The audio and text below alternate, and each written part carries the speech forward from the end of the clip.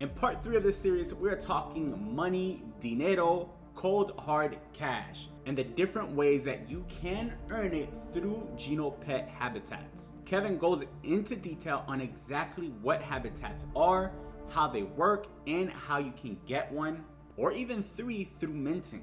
Don't have money to buy a habitat? It's all good. You can actually rent a habitat from someone who does have a habitat. So let's go ahead and dive right into part 3 of this series. All right, so let's go ahead and jump into the habitat. We touched on this briefly, but I definitely want to get into more of the details. I know this was recently released this month, and this is something that you don't get for free in the game. This is if you want to be part of the economy, you want to be part of the earn part of the economy. This is it. You have to purchase a habitat, right? So can you break down exactly what role the habitats play in the game? I think to understand the role of the habitats, maybe we'll take a step back and understand exactly what we're trying to build here in terms of the economy. Typically, with a game like this, you have a free loop, and then the developer, the game maker, the studio, is selling items, special, rare, attributes, equipment, special content to the players for a premium, and it's an entirely closed system, right? So you pay money to the developer, they allow you to, play the expansion that gets you the special sword of doom, and everything happens within this closed system where there's no change in actual ownership of the assets. You're paying for the privilege of being able to access this content. That's not what we want to do. We want to create a Web3 in-game economy where every asset in the game, every item, whether it's a Genopets toy, it's food, it's wings, it's new set of horns, all of these are tokenized assets that the players can own and trade and transact with amongst themselves. In order to really facilitate that, though, we realized that we need to give players the ability to be agents and to be masters of their own destiny within this economy. And the habitat, which is narratively the Genopet's home, is really the key to unlocking that.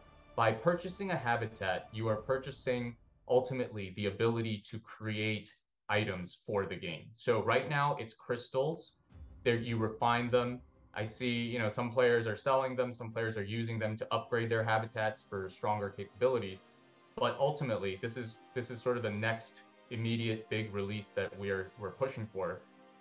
The ability to craft will mean that you can take these crystals that the habitat generates, use your steps, and turn the steps into the required ingredient token, the key token, and then combine them to create things like food, toys, special items, equipment.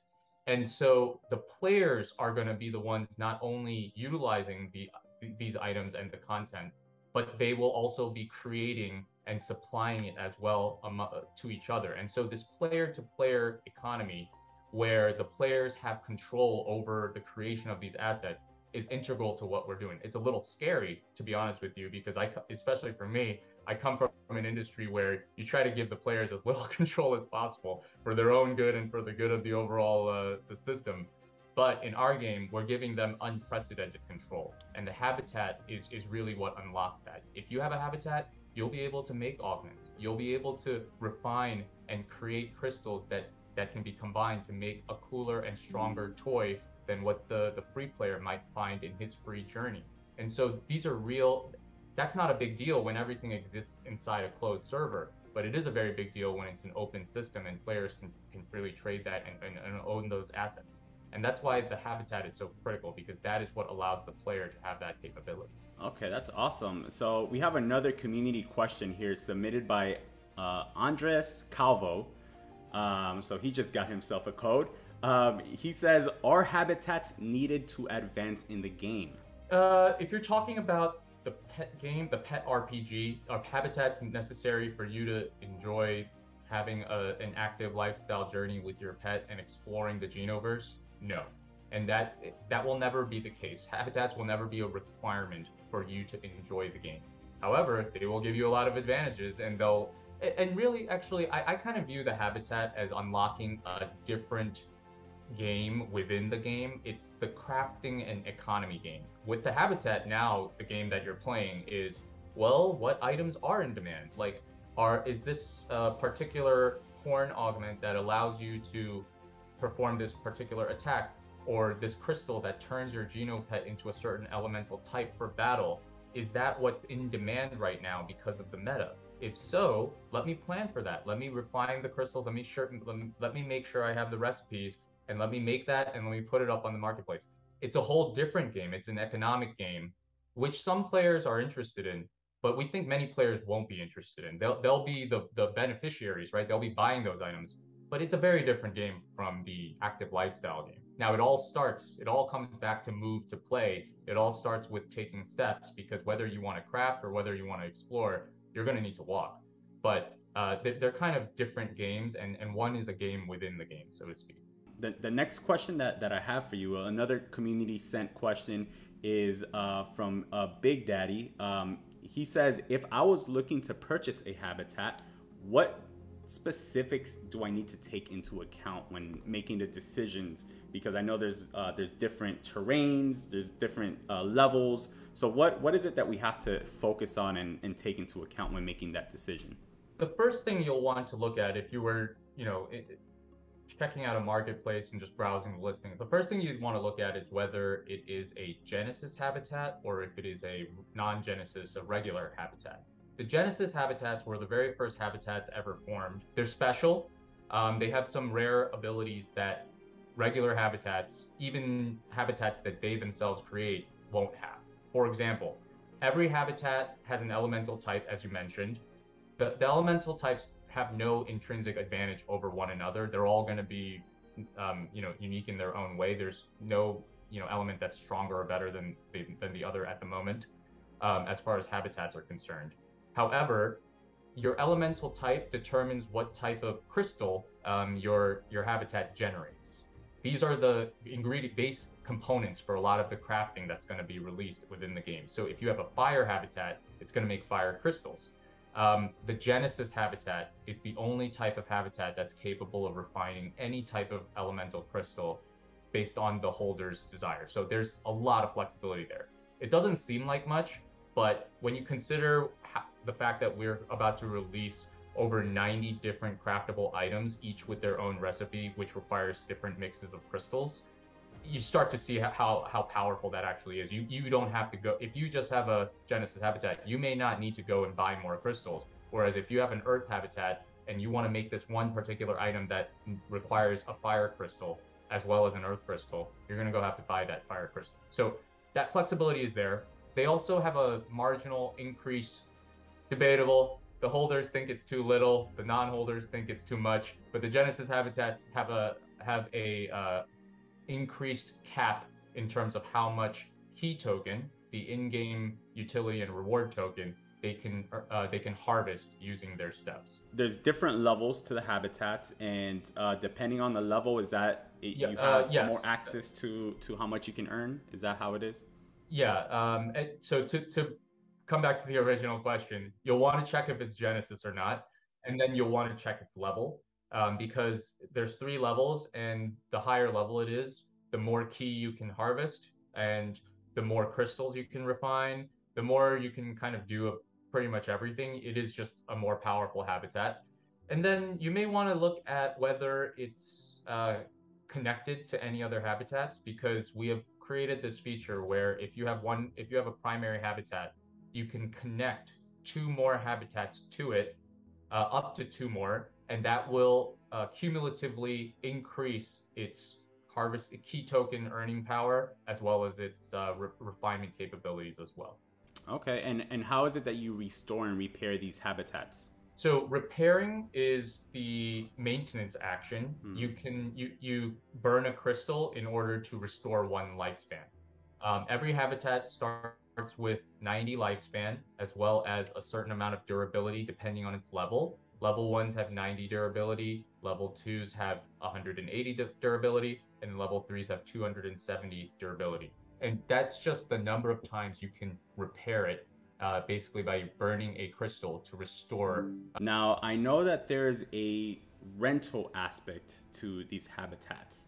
And this is a question submitted by Paja Seth or Paja Seth. I'm not sure how to pronounce that name, but they're basically asking, can you share habitats with friends? And I know that there's a rental feature. So can you elaborate a little bit on the rental feature and how it benefits, how it works, and how it benefits both the owner and the user who is renting? It's a really key part of this player-to-player economy and this player-led ecosystem that we're trying to design. If you own a habitat, you should be able to rent it out if you want. You should be able to make agreements with other players and share the benefits. There's two types of rental contracts that are possible with the habitat. First is the delegation of harvesting rights. So you can delegate someone as the harvester. That means that they will walk and they will convert their steps into key token for you. And then you as the landlord and they as the harvester will split the key that is generated from walking. So that's one way to share the capability of the habitat. And many of our partners and guild partners are utilizing this mechanic.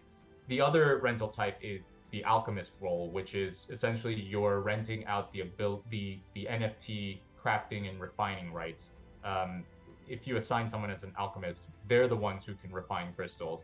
They own the crystals that are generated, but they pay you a fixed amount in rent for that rental period. And all of this has been built in as part of habitat management because it's a key part of how we think the habitats are going to be used for the players. Another community member, Erwan, asked, can I harvest daily key and rent it at the same time? So a player can harvest from one habitat or one habitat setup within 24 hours. So you would probably not want to harvest and like be a renter and rent it out at the same time. I think you would want either you're going to harvest from the habitat that you can harvest from. And if you have an extra habitat, then you would rent it out and someone else will harvest from it for you and split the harvest with you as the landlord. How many habitats can you own? And this is submitted by Slim D. How they want to know how many, and you mentioned that you can put together 3 habitats. I think you said you could connect up to 3. So how many habitats can you own? And you mentioned one of the perks already of having multiple habitats. So can you elaborate on that a little bit? Yeah, I mean, I think the main benefit of multiple habitats comes from being able to connect them. And you can connect up to 2 to 1 to get a setup of 3 habitats, 1 primary and 2 sub-habitats connected. Beyond that, I mean, look, you can own as many habitats as you want. However, there are certain guardrails and parameters around the usage of habitats, which means that, yeah, you can't, like I said, you can't own 10 habitats and just harvest from all of them in a day. However, you can refine crystals from all of them, and these are the sort of nuances of the game that I encourage people to check out the white paper to truly understand. But at a high level, you can own as many as you want. You can really only make use of however many you can manage on the interface. But as far as harvesting is concerned, within a 24-hour period, you would want to be focused just on the one habitat or the one with connected habitats that's your main harvesting one. I hope you guys have enjoyed part 3 of this interview with Genopet's COO Kevin Kim. If you guys want a free activation code, I have 100 to give away. Drop a comment below referencing your favorite part of this video with your thoughts or comments on it. And of course, make sure you subscribe to the channel, goes without saying. Now make sure to watch part 4 of this interview, where we cover some of the new game features coming to Genopets, including my personal favorite, skill-based battling. No more random number generators or dumb luck. Genopets skill-based battling might actually be game changer. Kevin shares some alpha on exactly what this will look like. Just click on the video. If you're not already, make sure to hit subscribe. Peace and love.